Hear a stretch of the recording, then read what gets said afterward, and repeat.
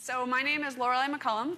I work for IBM, and today, basically, I'm going to go over my lessons that I learned on Jenkins, basically what I did in 5 days, porting our system over to it. So this presentation may be a little bit more basic as opposed to a lot of the other ones today, but hopefully whether you know a lot about Jenkins or you don't know much, you take away something from this, and it should be a quick lightning talk. So getting started with Jenkins. This presentation, I'm going to touch upon these 5 things, which I found were the crucial elements to getting started when I took on this in January. So build, parametrization, designing, configuring your Jenkins jobs, and what plugins are there out there for you to use. So Jenkins build. This is the first thing that really threw me, was the notion of a Jenkins build. When I started reading the book, I thought this was for a product build, and I didn't quite think it would work for me, but the Jenkins build is really not a product build. It could be a product build. It could be deploying a build. It could be running tests. It could be anything, really.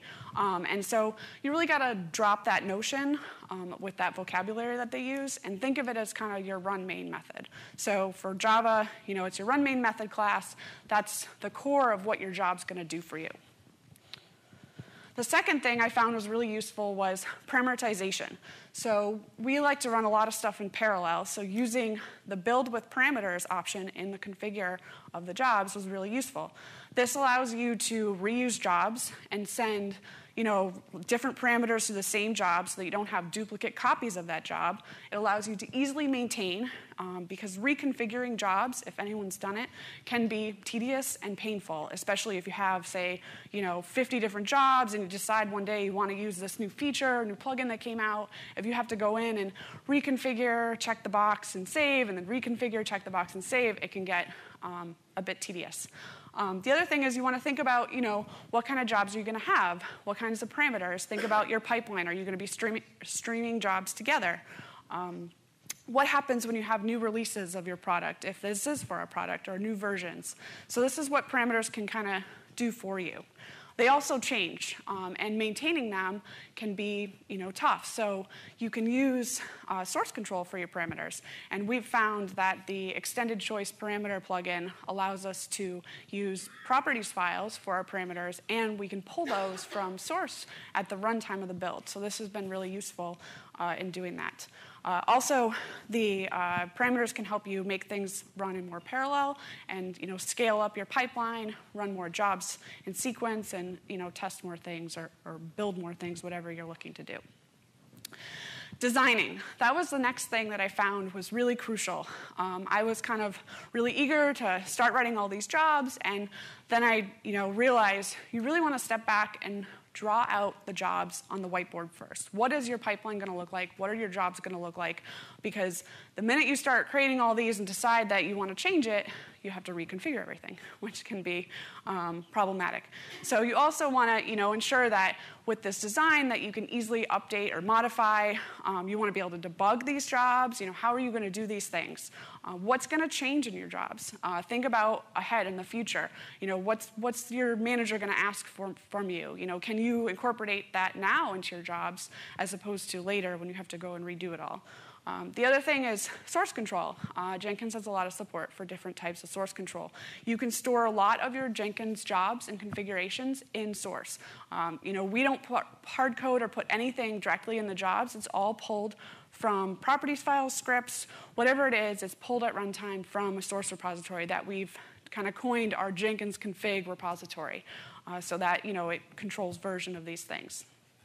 You really want to start small and then kind of expand it.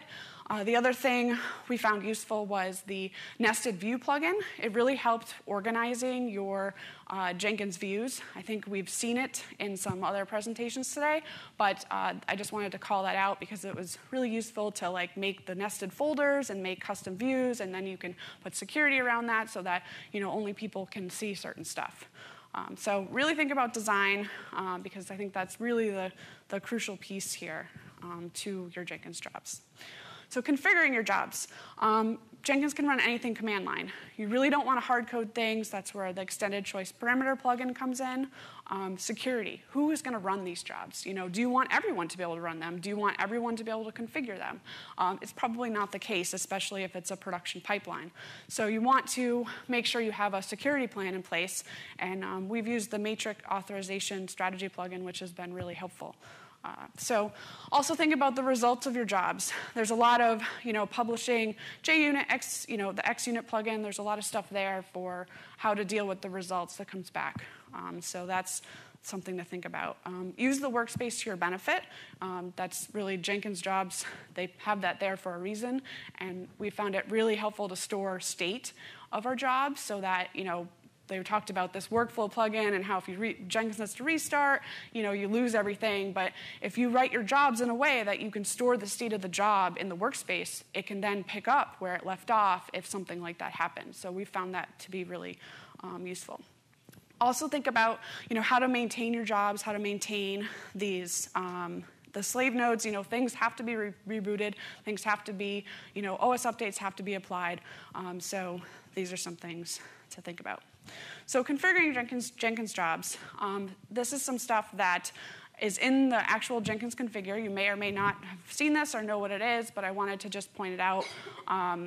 This build is parameterized. It's a checkbox. It's kind of hidden at the top. I've had a lot of people skip over it and miss it.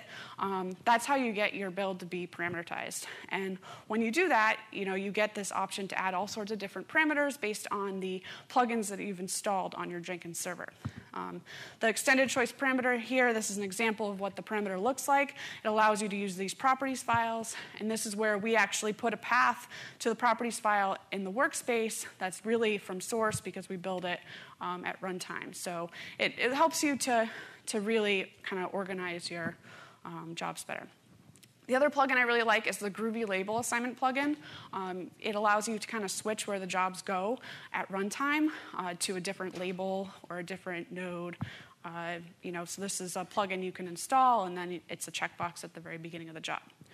The matrix authorization strategy plugin, that's also another checkbox you get in the job, and it allows you to really configure users and groups specifically to your jobs.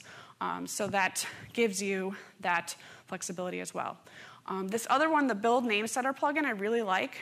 We've seen the build history list, and it shows you, build number, and then it doesn't really give you much else.